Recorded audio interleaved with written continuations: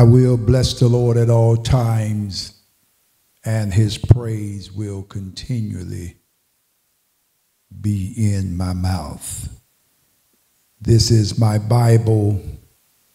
I am what it says I am. I have what it says I have, and I can do what it says I can do. Because of God's word, my life will never, ever, ever be the same. Amen. I declare and I confess and I testify that I would listen diligently unto the word of God, to observe and do all that he says in his word. I am set on high above all races on the earth by God. All the blessings will come on me and overtake me if I would listen to the word of God. I'm blessed in the city and in the field. My body is fruitful and I walk in divine health.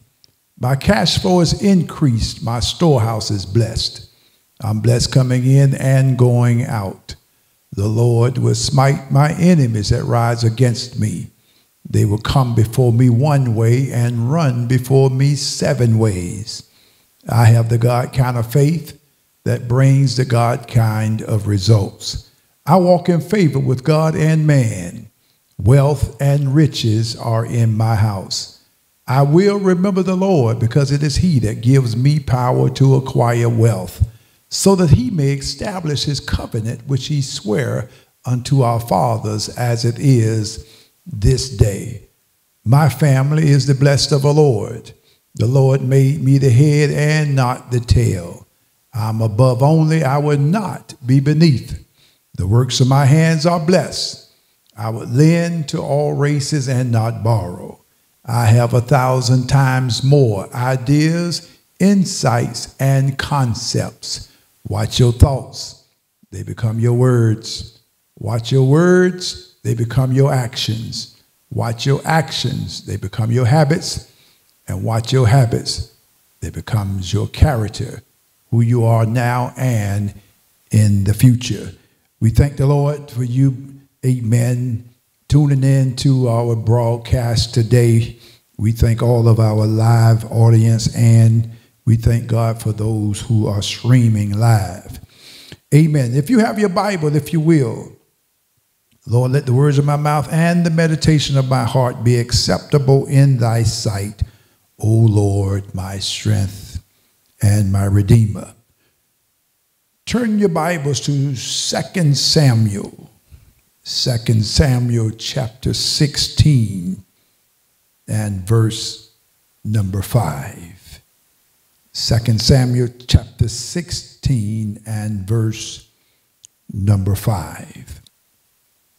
And when King David came to Bahurim, behold, thence came out a man of the family of the house of Saul, whose name was Shimei, the son of Gera.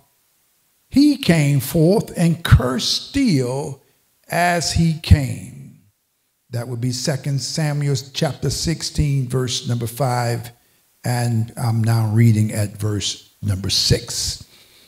And he cast stones at David and at all the servants of the king David, and all the people and all the mighty men were on his right hand and on his left.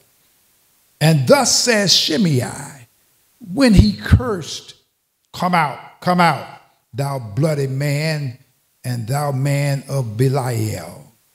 The Lord hath returned upon thee all the blood of the house of Saul, in whose stead thou hast reigned. And the Lord hath delivered the kingdom into the hand of Absalom, thy son. And behold, thou art taken in thy mischief, because thou art a bloody man. Then said Abishai, the son of Zeruiah, unto the king, why should this dead dog curse my lord the king?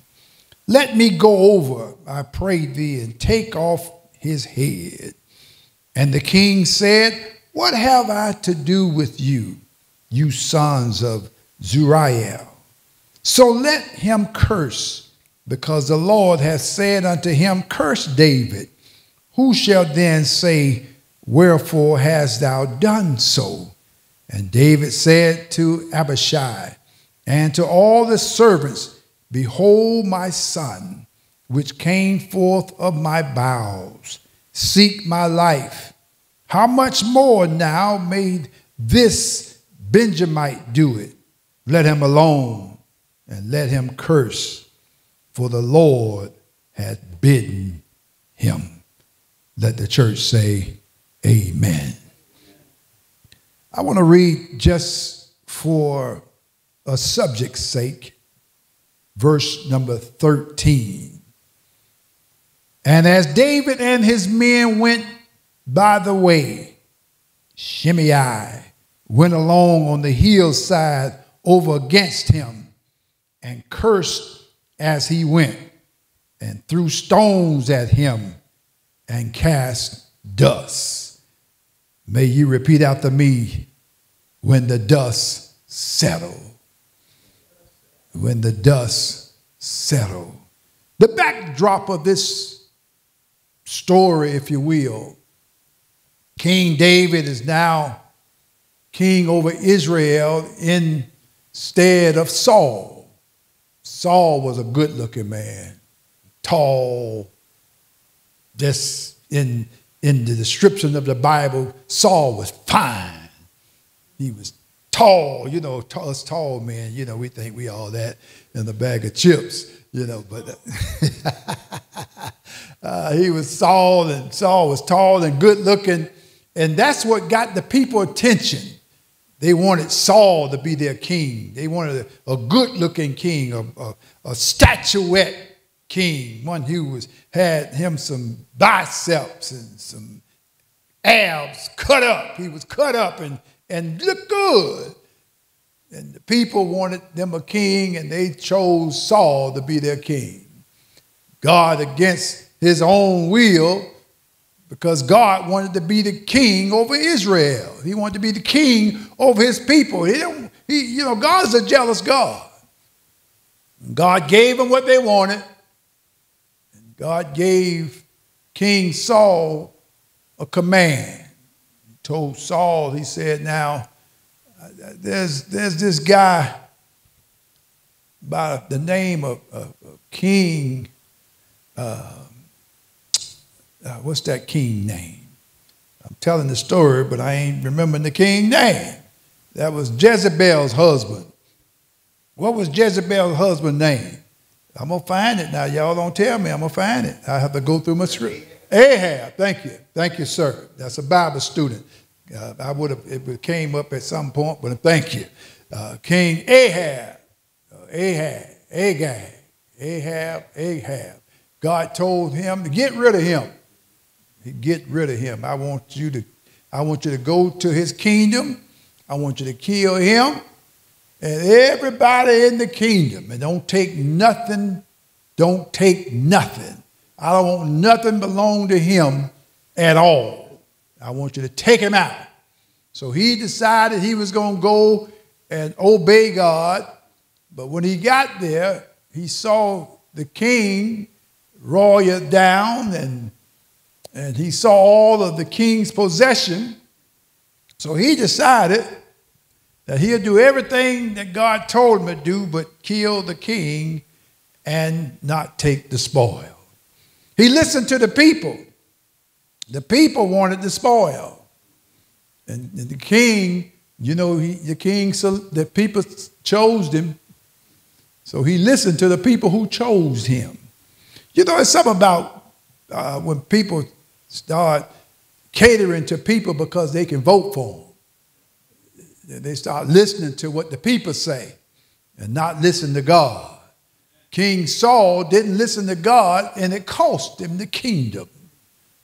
God punished him. He sent the prophet, the same prophet that's going to show up to King David is showing up. Samuel. He sent Samuel to Saul, and he sent a prophet to David by the name of Nathan. He sent Samuel to Saul, and he said, Saul, did you do everything that God told you to do? And he lied. He said, yeah, I did everything he told me to do. He said, well, what is that bleaking I hear in the background? What is that noise? Sounds like there's some livestock.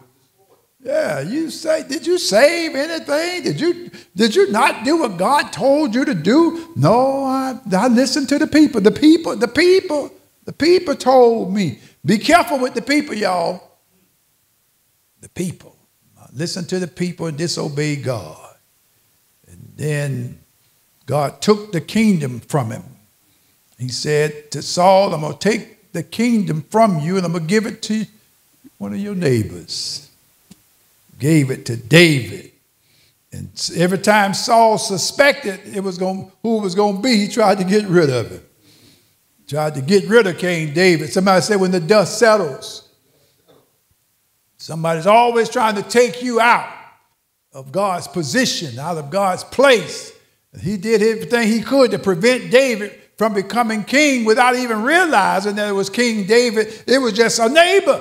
So I'm going to get rid of this neighbor. This boy here, he getting close. He brought David into the kingdom and he tried to javelin him. He tried to kill him. And because of the anointing, the Spirit of God that was on him, he was swift. See, when you got the anointing on you, you swift, you get out the way of the enemy's attacks and the enemy blows. And here David is now king, but you got to remember David did something in his life when he became king over Israel, when God had already chosen him to be king and sent Samuel down, the same Samuel who told Saul about what he did. He sent him down with some oil to anoint the next king over Israel.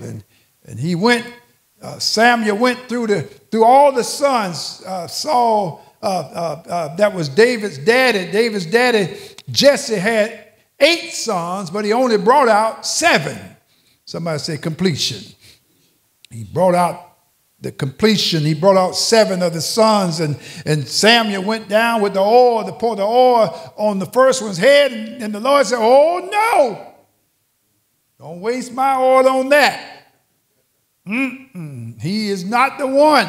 And how many know that if we're not careful, we can miss God by thinking we know what God wants us to do.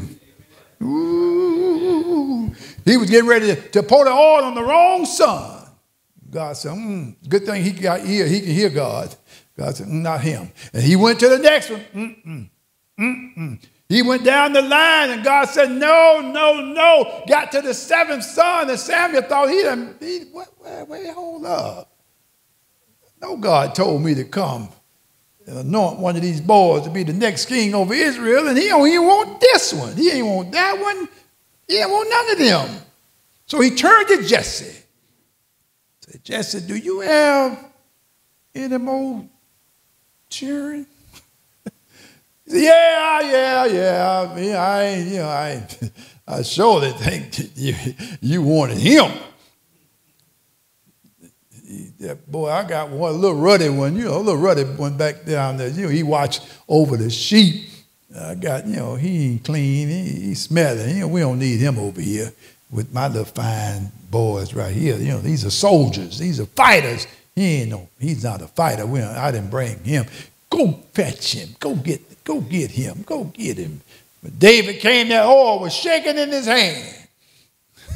Like John the Baptist when Jesus was coming to be baptized, and Jesus was coming, and John the Baptist said, behold, the Lamb of God.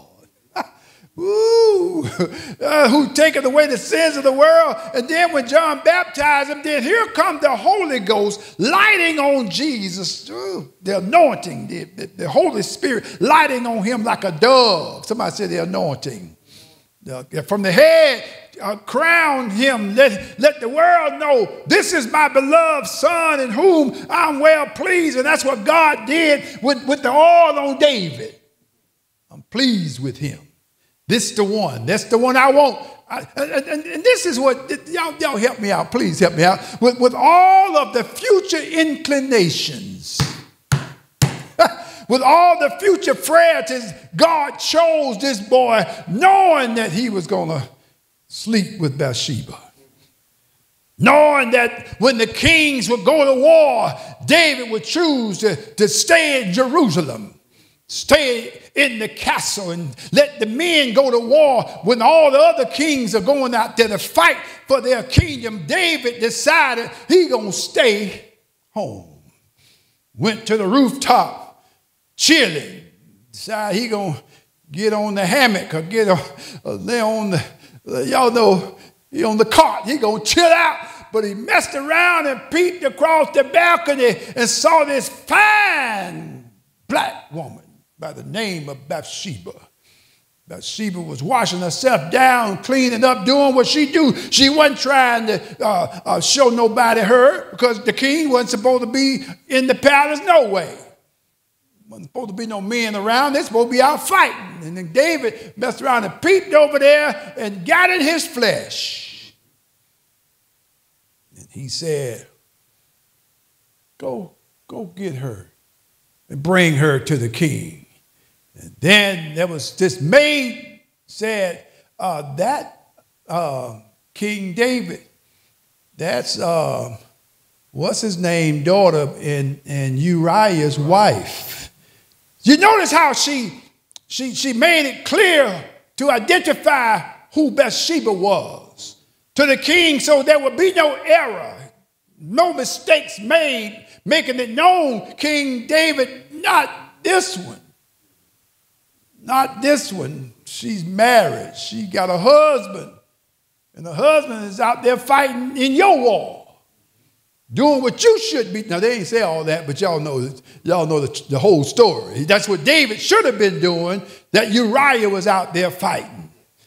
And David persisted that they go get Bathsheba and bring her up. Then the scripture says she was beautiful. Y'all know in our colloquialism, we would say she was fine. She was bad. She came up there, and David took her and laid with her, and she got pregnant. And when she got pregnant, she found out she was pregnant. The first thing she did was make sure David knew, I'm pregnant. In other words, are you going to make me an honorable woman? Because you've already dishonored me by sleeping with me. And David started to cover up. Instead of him doing the right thing, he started covering up. Go get Uriah so he can sleep with her behind me. Y'all might be painting the picture, do you? That he can come behind me and it looked like it's his baby. But God was in control all along. Uriah came home from war and sat on the porch and went to sleep. King David found out he wouldn't go in, and then David said, get him drunk. Get the boy something. He get a little high on. He probably would, want to go in there with his woman. He drunk, still didn't go in. David said, well, I need Joab. Joab was his boy. Joab, I need you to go and take this young man, take him and put him in the heat of the war. Put him in the front line. So when the heat come, he'll be the first. They'll be the first ones that they wipe out. Uriah died at the hands of David. Bloody hands. His hands was bloody. And this man, Shimei remembered David's sin.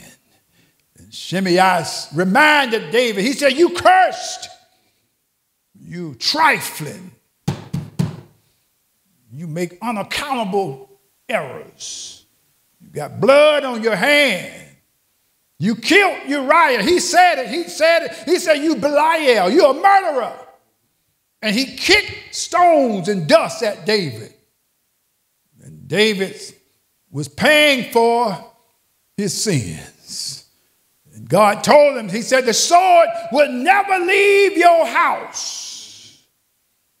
We know Absalom, his son, wanted his kingdom. David's son had sons, and and had another son that was killed. David loved his boys. David loved his boys. When Bathsheba got pregnant, David wanted that baby, y'all. He wanted that baby real bad. He wouldn't eat nothing. He fasted, and he just wanted this baby to live. But God, that ain't the one. It reminds me of Abraham having Isaac, and he had what we would call a concubine, handmaiden. And he decided that he was going to go into Haggai. He went into Haggai based on people say. His wife suggested it. Come on, y'all, talk to Pastor. It was Sarah's idea that he go into the bondwoman, go into the handmaiden. She was like a wife, but she wasn't Sarah. She wasn't God's choice. He went into her, and she got pregnant with Ishmael. But God didn't choose Ishmael because he wanted Abraham to have him an Isaac. He wanted him to have a Hebrew boy, not a mixed breed. Oh, y'all help me today. He didn't want him to have a Gentile baby because Haggai was an Egyptian girl.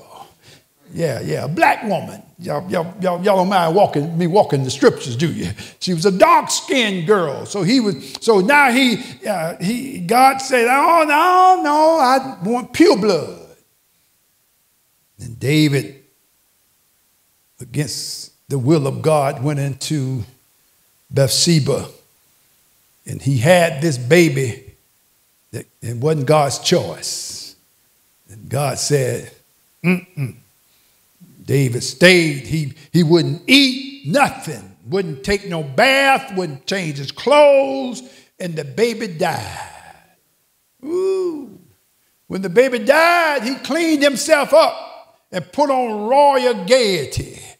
He put on his good cologne and cleaned up real good, and he started feasting and eating. And the people went and they saw David. They said, "What's something got to be wrong now? This man, when the baby was alive, and the baby was sick, he wouldn't eat nothing. He was mourning over the baby, but now the baby died, and he's walking around like ain't nothing wrong."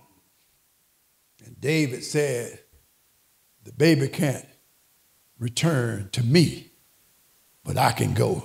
Good God Almighty, but I can go to him.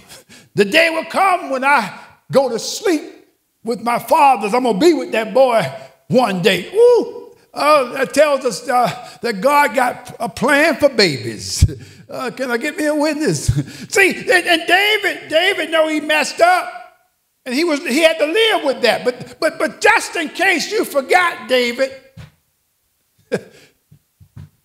he kicking dust at David, throwing rocks at him, and being accusatory, and reminding David that he killed Uriah, reminding David of his sin, reminding David what he did. This man, God was using this man to push David in the right posture. See, the Bible tells us, he said, be sure your sins will find you out.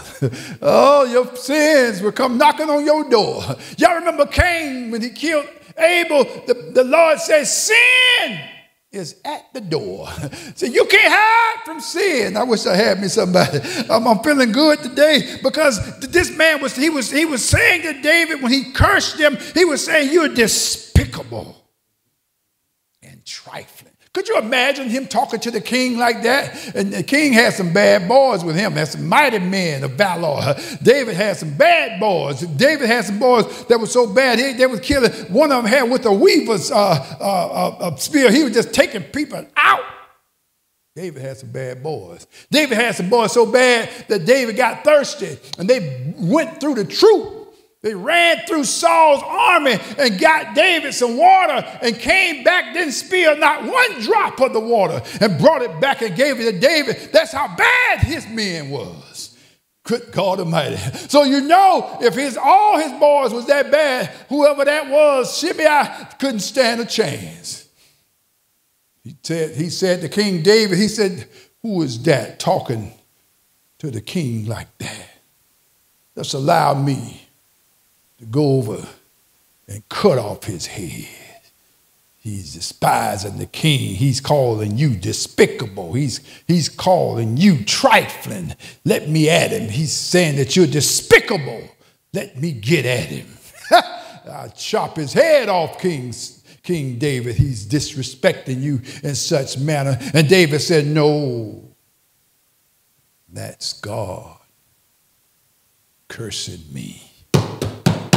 That's God saying that what I did was despicable. It's God that's saying what I did was trifling. And I'm paying for it because now my son Absalom wants my kingdom. He wants to dethrone me. And Absalom, the scripture says that Absalom went to the kingdom. You know, David had got wind of what he was trying to do. So David had to shift from the kingdom. He had to move because he didn't want to kill his son. He didn't want to go at war with his son. So David left. And while David was gone, Absalom went to the kingdom and called all of his, and built him a tent on top of the kingdom.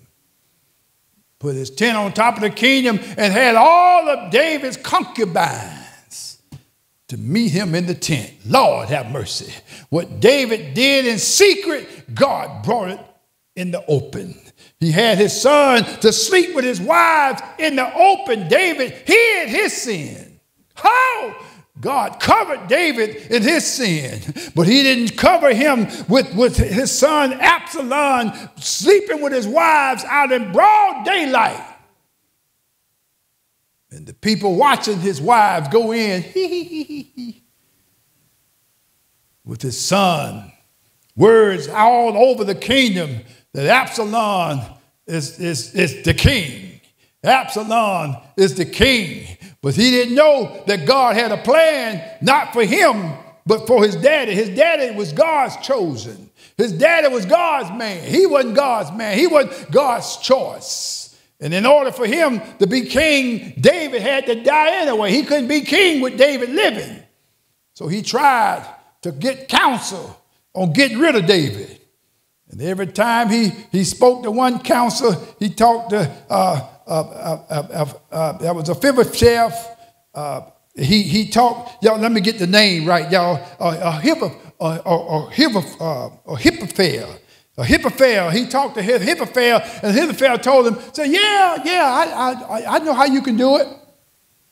Gave him a plot on how to kill the king. But then he didn't know. See, God had a ram in the bush by the name of Hushai. And Hushai came behind Ahithophel, came behind his counsel and told Absalom, said, no, I don't think you ought to go to war with your daddy like that. I think you ought to be a little subtle with it. I think you need to be a little sly with your going to war with your daddy, because see, your daddy got some bad boys with him. And if you go to war with your daddy and you get caught wrong, see, the people are gonna flip, because they're gonna realize this is King David, and King David got some bad boys, and they're gonna kill all of us. Better not go that route. And Absalom decided, well, maybe that's the right way to go, and not to listen to this other guy's counsel and go this route. And then what God was doing, God was protecting David. He was protecting David so that Absalom wouldn't trap him, so he can ambush him. And he made a way for him to get out. But what I'm saying, I want you to understand something. It don't matter what the enemy plot against you, the dust will settle. It It reminds me of when God created man. He created man and he formed him, the scripture says. He formed man from the very dust of the ground. And I did me a little research, Ernest. I did me a little research and found out that another word for dust is mortal. Mortar. And I happen to be a brick mason by skill. And I know what it is to get mortar and get your trowel and get you some sand and get you some cement and get you some water and mix it up real good and to get real thick and get you some bricks and get you some blocks and put that mortar on them and they stick. The mortar is used to build stuff. And the very dust that God made man, he made man from the dust of the ground. And I heard the Holy Ghost say, I made him to build. Created him out of the dust of the ground, not because it was the smallest particle, not because it was so obscure, not because it was valueless. No, I made him from that because he's a builder. Good God Almighty. I made man from the dust, from mortar, because I made him where if he got wet, he could build stuff. If he got wet, if water got on him, he can build stuff. Instead of him tearing stuff down, anything that's torn down, I built him to be a restorer. Oh, and here is Shimei kicking dust and rocks at David, not realizing that David was a man that was created like Adam was. He was created from the dust of the ground. I'm so glad that I understand that when God formed Adam from the dust of the ground, when God was forming him, you got to understand that it had to be a mist to fall from heaven. It had to be some water to fall from heaven in order for when he formed him, he would stick. The dust would stick when water hits it. And I'm so mindful of when God formed Adam from the dust of the ground. The Bible says he breathed in him a breath through his nostril. The breath, he breathed the breath of God, the pneuma of God. He breathed into his nostrils and he became a living soul. Can I walk it, y'all? And when he became a living soul, and God created him, and God saw that he was alone, and he says, not good that man should be alone. And then God put him in a deep sleep, and when he put him in a deep sleep, he went and did some surgery, and God did surgery from the side of Adam, and the scripture says, and he made woman, created woman from the rib of the man. Now, I did some speculations, if y'all will, in my mind, in my medulla. I started doing some rationalization, and when I thought about that, I said he made the woman, created the woman from the rib of the man. So he didn't create her from the man's rib for nothing, because he said, listen to what he said. He said, bones of my bone and flesh of my flesh. For this reason will a man leave his mother and his father and cleave to his wife. And the reason why he gonna cleave to her, because she's a part of him. You know, his rib, and his rib was cleaving to him when it was inside of him. His rib was cleaving to him. His rib was close to him when it was inside of him. His rib had a purpose. His rib was protecting his vital organs. His rib, y'all help me now. And see, women, y'all need to get this. Now, you really need to get this. If you got a man, God created you from the rib of the man so you can protect him. You can protect his heart. You can protect his vital organs. Y'all help Pastor today. Instead of you thrusting him in this side, and instead of you trying to pull his heart out, God created you to protect his heart.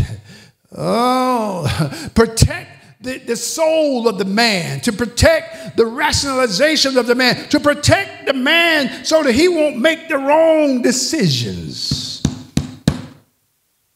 Not to encourage him to make the wrong decision, but to encourage him when he's going down the wrong path. Say, baby, no, that ain't what God wants for you. God got better for you than that decision right there. Coerce him. Lead him in the right direction. Don't tell him, he'll bite this. I'm wrong. You be wrong too.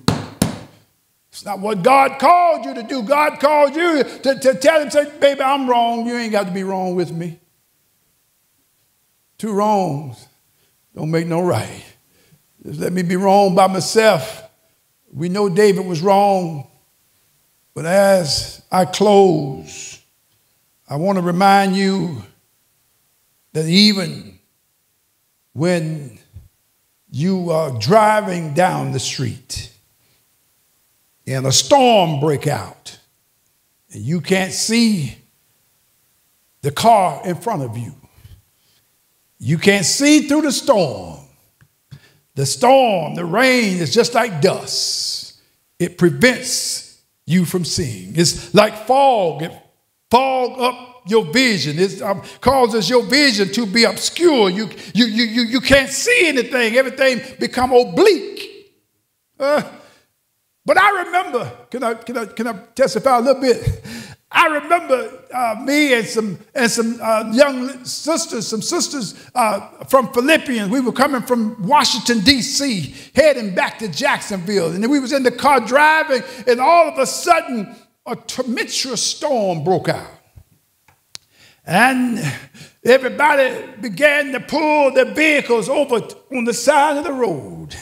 And we couldn't see nothing in front of us. We couldn't see nothing. When I say nothing, I mean absolutely, positively nothing. You couldn't see the lines. You couldn't see a car. You couldn't see nothing but water on the windshield. But as we were driving, I heard the panic in the car. And they were saying, Pastor Mincey. No, I was Elder Mincey then, but still, the title's still the same. They said, Elder Mincey, you need to pull over because we can't see. And they kept saying, you need to pull over. We can't see. And all the cars, everybody was pulling over to the side of the road. And I heard the Holy Ghost tell me, Lord have mercy. I heard the Holy Ghost say, keep on going. Keep right on going. Don't pull over. Don't stop. Just keep on riding. And after a while, y'all, as I kept going, all of a sudden, I got a breakthrough. I broke through on the other side where it wasn't raining. And I heard the Holy Ghost tell me, he said, look back. Lord have mercy. I turned around and I looked back and I saw nothing but a storm. Y'all better help me preach while I'm preaching. And he said to me, he said, what do you see? I see a storm. He said, what else do you see? I see cars on the side of the road. He said, that would have been you caught in the midst of the storm. He said, those cars are still in the storm, but you are on the other side of the storm. I come to preach to y'all today and let you know when the dust settles, you will be on the other side of the storm. Keep right on going, because I'm telling you today that the enemy is attacking your family. But I heard the Lord told me to tell you that the dust will settle. He might be attacking your health, but I come to tell you that Jesus said, by my stripes you are healed. I want you to touch your body and say the dust will settle. I wish I had me somebody who understands what the word says. Not only my health, but my finances. Oh, Lord. He said, beloved, I wish above all things that thou mayest prosper and be in health, even as your soul prosper. Somebody might be listening to me tonight, and you might not be saved, but I come to tell you tonight that Jesus paid the price for you. He paid the price, for God so loved the world that he gave his only begotten Son, that whosoever believeth in him should not perish, but have everlasting life. I come to tell you tonight that you can be born again, that when the dust settles, you can be on the other side of the windstorm. You could be on the other side of the dust storm, and you can be born again. Somebody help Pastor tonight, and let me tell somebody, when the dust settles, everything gonna be all right. Yes, it will. The Lord, he told me to tell you today that your relationships are gonna get better. I wish I had somebody who understood prophecy, that God is telling me to tell you that your family may be falling apart, but don't worry. If God be for us, who can be against us? Somebody help me tonight. The devil is trying to tear up your family. He's trying to tear up your marriage. But I come to tell you, when the dust settles, everything gonna be all right. The Lord is fighting for you. You need not to fight in this battle. Oh, Jehoshaphat, I know you want to fight. I know you feel like fighting. I know you think you got to fight. But Jehoshaphat was afraid. He was fearful. But God, turn me down, son. But God made it known that I got you. You ain't got a thing to worry about. Tell that neighbor, say, God got you. God got you. In the midst of the storm, in the midst of the storm, God got you. In the midst of it, in the midst of it, God got you. The Lord told me to remind you tonight that I got you. I don't care how bad it looks. I don't care nothing about the dust. I don't care about them kicking the rocks. Tell the devil, say, kick rocks, devil, kick rocks, devil, kick rocks, devil, kick rocks, devil. Because I want to remind you of something that the Lord told me to remind you of tonight. Romans chapter 6. Romans chapter 16. Tell somebody, say, on the flip side. Yeah, on the flip side. The devil gonna eat my dust. Eat my dust, devil. Romans 16. Oh, I feel the Holy Ghost in here tonight, y'all. Ooh, I feel the Holy Ghost in here tonight. Glory to God. Now listen to this. Listen to this. Hallelujah. Yeah, let's see what the Lord is saying in that verse 20. Romans 16 and verse number 20. And the God of peace shall bruise Satan under your feet shortly. Tell somebody, say shortly. Shortly is here now. Shortly has come tonight. Shortly has come in here tonight. The devil is under my feet to eat dust, devil. The devil is under our feet. And I want to, now listen to me, listen to me. He says, and the grace of our Lord Jesus Christ be with you. Somebody say amen. Amen. So be it, and so shall it be. It got to happen because I validate it. We validate God's word when we say amen. We're saying to God, Lord, I agree with what you just said. I agree with what you just said. Now, let me show you something, y'all. Let me show you something. Remember, we made from the dust, right? I won't preach this no more. So I'm going to give it all to you tonight. Listen to me. Listen to me. Listen to me. In Genesis chapter 3, remember we made from the dust of the ground, right? Now, we made from the dust.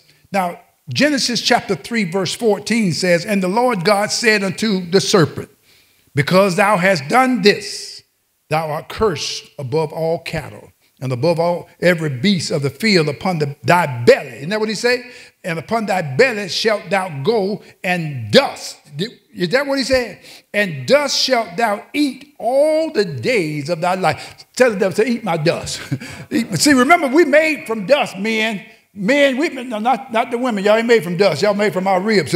So we your protection. We protect you too. See, we protect you because we are the dust. We are the dust. So we tell the devil, eat dust, devil. So eat dust. But see, you can tell him to eat dust too, because I'm gonna get to that in a minute. You could tell the devil. See, women could tell the devil to eat dust too, and I'm gonna show you that in a minute. And he says in verse number 15, he says, and I will put enmity between thee and the woman, and between thy seed and her seed. It shall do what? Bruise thy what? Head. So in other words, eat dust, devil. So if the woman seed is gonna bruise his head got to be under her foot. Talk to me, somebody. Say, eat dust, devil. Now I ain't done. I'm just getting started at the end. I'm ending, but I'm just getting started at the end. Listen to this. Genesis chapter 3:19. In the sweat of thy face shalt thou eat bread, talking to the man, till thou return unto what? The ground. For out of it was thou taken, for dust thou art, and unto dust shalt thou do what? Return. See, man going back to dust is not a defeated state. It's a victorious state. You remember what Jesus said? He went down in the grave and he took the keys from the devil. He took the sting of death. And he took the fear of the grave from humanity. See, we ain't got to worry about it. He swallowed up death. Ooh, boy, y'all gonna make me run across the river here in a minute and grab something. There's something over there in 1 Corinthians chapter 15. Y'all want to go over there with me? Go over there with me, 1 Corinthians chapter 15. 1 Corinthians chapter 15. In my clothes, I believe I'm warming up for preaching on Saturday too. 1 Corinthians 15. And it says here in verse 54, when this corruptible shall have put on incorruption, and this mortal shall have put on immortality, then shall be brought to pass the saying that is written, death, somebody said death, death is swallowed up in victory. See, when man goes back to the dust, he's going back to victory.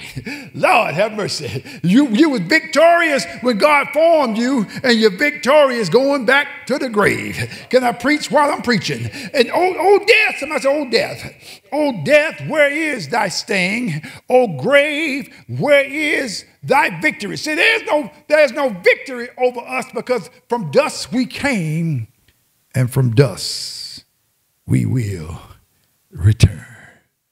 Tell that devil, say, devil, eat my dust. Hallelujah. God bless you. God bless you. Aaron, you had me so loud, they could have heard me in Jerusalem. And now you got me so low that they can't hear me outside. It's amazing how you operate that volume. When I need it, you won't give it to me. And when I don't need it, you give it to me.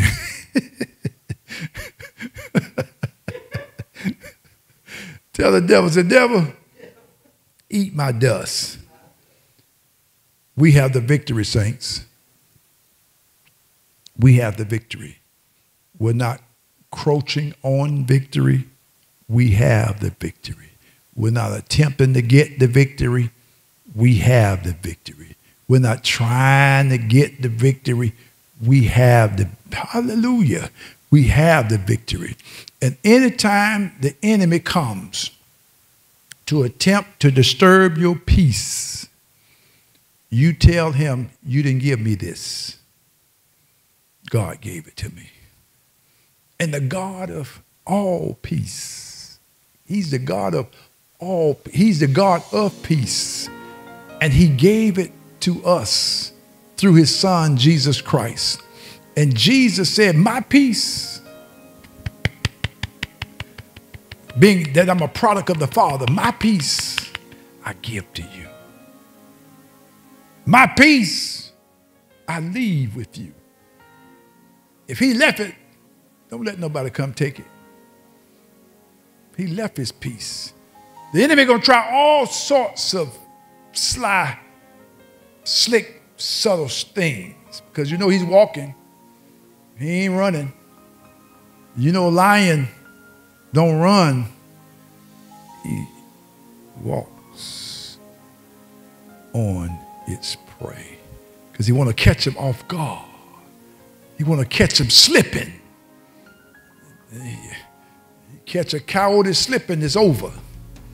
And you know a coyote is a match for him because he got some partners. And they run in packs. Somebody said they run in packs. But if you catch him slipping by himself, he in trouble. Because he's walking about seeking whom he may devour. And sometimes the lion, he rolls out and chases his prey. But when he try to catch that gazelle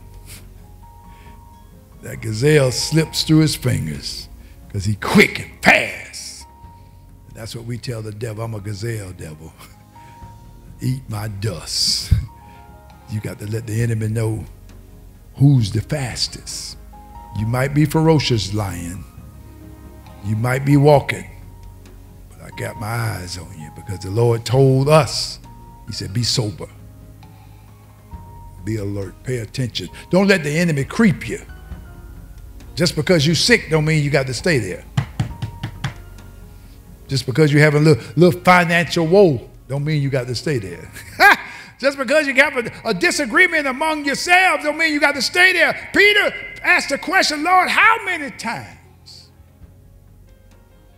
should I forgive my brother if he sinned against me? And yes, we have the proclivities to sin against one another.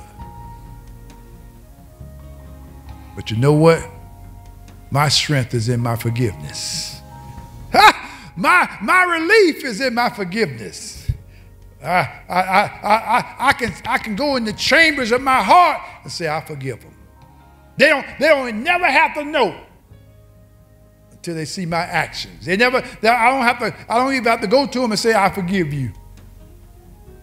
Forgive them in my heart. The question Jesus imposed on the Pharisees, he said, y'all try to clean the outside, but you fail to clean the inside. Because out of here comes hatred. Out of here comes unforgiveness. Out of here comes murder. Out of here come evil thoughts. Out of the heart. He said, get the heart right. Did our neighbor say my heart right? See, when I get my heart right with God, it's easy for me to get my heart right with humanity. Because I'm walking to please him. And when I walk to please him, I don't walk with narcissistic characteristics. I don't care about nobody but myself. You know, I'm all right. I'm good by myself. I don't need nobody. Forget y'all. That's narcissistic thinking. And we are not to think that way because Jesus told us the first thing he said when I decided to give my life to him, he said, deny yourself. Deny yourself, Anthony. No longer think selfish. Hallelujah. But think generally. Think about the masses. Don't just think about yourself. Because no man is an island. No man is an entity to himself. One man's death affects us all, no matter who they are or what they done and what they're doing. Their death depletes me too. It bothers me too. It takes away from me as well. Amen? So we thank God tonight for this powerful word. When the dust settles, and it will. Somebody said, thank you, Lord, for the dust settling. Thank you for the dust settling. You might be watching tonight. You might be watching tonight, and you're not saved. You're not born again. You never asked Jesus to come into your life as your Lord and Savior. You never even confessed Jesus as Lord. You never even said, I believe in Jesus Christ. But tonight, all you have to do is confess with your mouth and believe in your heart that Jesus is the Son of God. And God raised him from the dead. He died on the third day, and he rose up on the third day, rose up from the dead for your sins and mine. You can be saved just like me. I got to jump on you. Some 40-something years I've been saved. I got to jump on you, but guess what? It don't mean nothing to God. If you got saved today and Jesus came tonight, we both going to heaven. Hallelujah. Glory to God. You going to heaven and I'm going too. And he's not going to be asking you how long you've been saved. Your 1 minute saved equals to my 40 years. The thief on the cross. Jesus went to paradise that day. He went right along with him because he believed that Jesus was the Son of God. And that's all you need to do is just believe. Only believe. And after believing, tell somebody. Somebody asks you, are you a Christian? Yes, I'm a Christian. Yes, I'm saved. You ain't got to quote not one scripture. You don't have to prove to them that you saved. Your proof to your salvation is Jesus in your heart. That's the only proof we have and the only proof we need. Because when the Lord comes, he's looking for Jesus. He ain't looking for nothing else. He's not looking for how much Bible I memorized, how many sermons I preached. He ain't looking for none of that. He's looking for born-again believers. That's what he wants. He's not looking for nobody not to be saved. That's not why he's coming. He don't want nobody not to be saved because the scripture says he wished that none perish, but that all will come to repent. He wants every man on planet Earth to be saved, but it's just by their own choice that they choose not to. By their own volition that they choose not to. It's not by God's will. God will that none perish. He wants everybody go to heaven and say, I'm on my way to heaven. I got heaven on my mind. I'm on my way to heaven. And I want to go to heaven. Amen? So even if that's you, go online, go fill out, amen, the membership, the salvation card. Let us know you're saved. Also, we want to give you an opportunity to be a member of a church. You're saved. You don't need to be roaming around. Lost sheep, lone wolf. You need to go to church. Tell that neighbor, you need to go to church. Ask them, say, are you a member of a church? Are you a member of a church? If you're not, you need to be a member of, you need to join a church. I open the doors of the I Am Church for you. You could be a member of the I Am Church. And I promise you, you're gonna get the truth. You come to the I Am Church for the truth, you're gonna get the truth. And like they say, when you swear in at the courthouse, I swear before God and before man. I swear, so help me God. I'm gonna tell the truth. Tell somebody, I'm gonna tell the truth. I'm gonna tell the truth, so help me God. You can rest assured Pastor Mincey is gonna tell the truth. You can believe that. I don't care who come, how much money they got, or how much money they don't have. I am going to tell the truth. I'm going to say what the Bible say. Amen. There ain't no compromising. There ain't no, I'm going to preach the truth. Thank you, Jesus. Okay, I won't say it.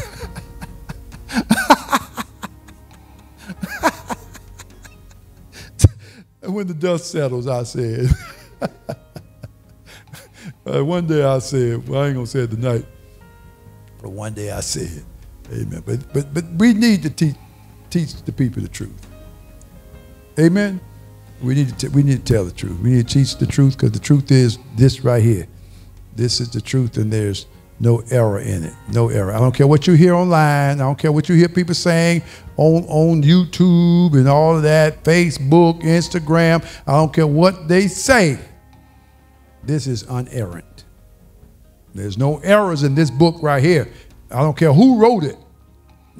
Yeah, God used man to write these oracles, the oracles of God. Amen. God inspired man. I don't care what his name is. He's inspired me to preach. He inspired you to talk to somebody. He inspired you to talk to somebody. He inspired you to talk to somebody. Come on, somebody.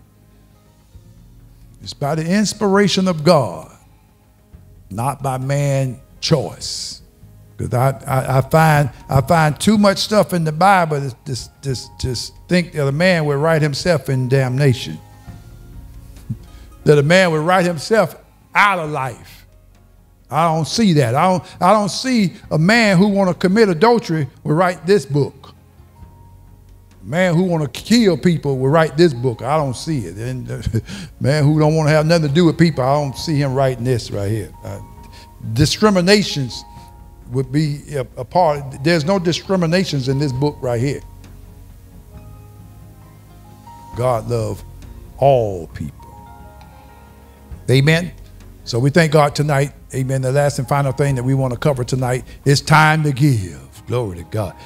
I say it's time to give. Amen. Every part of the service is my favorite. So I don't have no favorite part of the service. All of it is my favorite. Amen. When I come to church to enjoy all my favorites, the whole service. Amen. Amen. So we thank God tonight. Amen. It's time to give. Amen. Right at the end of the service. Amen. You may come and share your gifts, your seed, amen, and tell that neighbor, say, the seed that leave my hand will never leave my life. That harvest will always come, amen. And the Lord tells us to give, and it will be given. Whatever you give, it'll be given to you, pressed down, shaken together, running over. God said, I cause men to give into your bosom. Whatever that is that you give love, it's coming back. You give forgiveness, it's coming back. You give hatred, it's coming back. Amen. So whatever you give is coming back to you. Amen. So whatever I measure out, it's coming back to me. Amen. So we thank God tonight. Also, you can see the ways in which you can give. There you go. Just go ahead and follow what it says on the screen, because I'm getting ready to get off. I'm getting ready to leave you. So get it all now. Write it down, memorize it, whatever you got to do. Amen. The last and final thing that we want to do, we want to leave. We want to go home. Amen. Let's go. The last part, this is what we have benediction, and then we're open for fellowship. Amen. We get to chit chat with one another. Amen. So lift that right hand, if you will, and repeat after me what I say unto one. I say unto all, watch and pray and love the Lord with all your heart, with all your mind, with all your soul, and all your strength, and love your neighbor as yourself. Look across the room at that neighbor. Say, neighbor, before you leave, you owe me love, so give it up. God bless you. We hope you were blessed by this worship experience here at the I Am Church.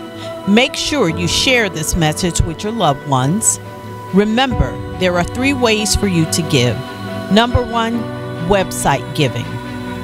Open your web browser and type in tiacjax.org and click on the giving tab. Number 2 is giving through Cash App. Open the Cash App on your Android or iOS device and enter your amount you'd like to give, and search the I Am Church and click send, and you will get a confirmation. Number 3 is given through our church app. Go to the I Am Church app and click on the Give tab, and you will be able to give through your church app. Thanks for watching, and we hope you were blessed. And please subscribe to our YouTube channel at TIACJAX and like and follow us on Facebook and Instagram. And if you have not downloaded your church app, please go download our church app. Go to your phone's app store and search The I Am Church and click download. For those who just gave their life to Christ or want to become a member here at The I Am Church, please visit tiaxjax.org/connect and fill out the Connect card. Thanks for watching and have a blessed week.